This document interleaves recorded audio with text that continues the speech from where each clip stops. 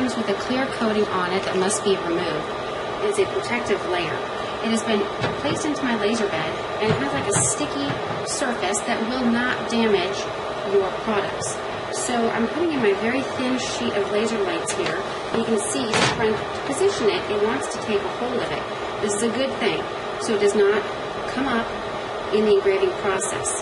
If it were to flap up during engraving, it could get in the way of the laser, catch fire that way, or little pieces could come up while engraving that could shoot through the exhaust, go into the exhaust, and that could also catch fire. So I'm just rubbing this down just to make sure it stays.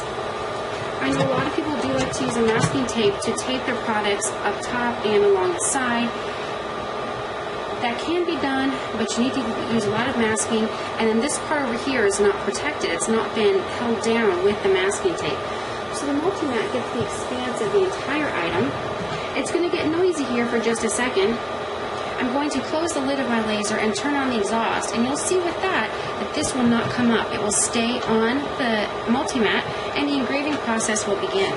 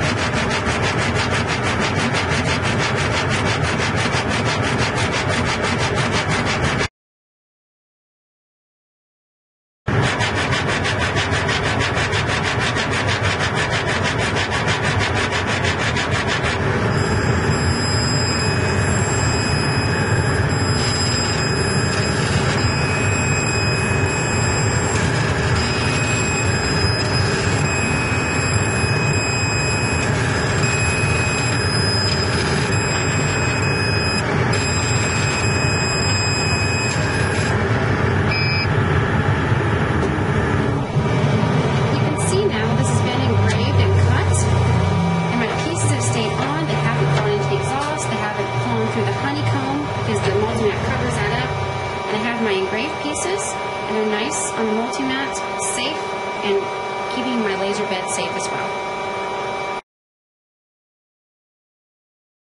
After the laser lights have been engraved in the laser, I removed the MultiMat from the laser bed, and you can see that these items that were engraved still stick on here. They're not going to fall off, and so this is a nice adhesive item that, again, the adhesive does not ruin your substrate.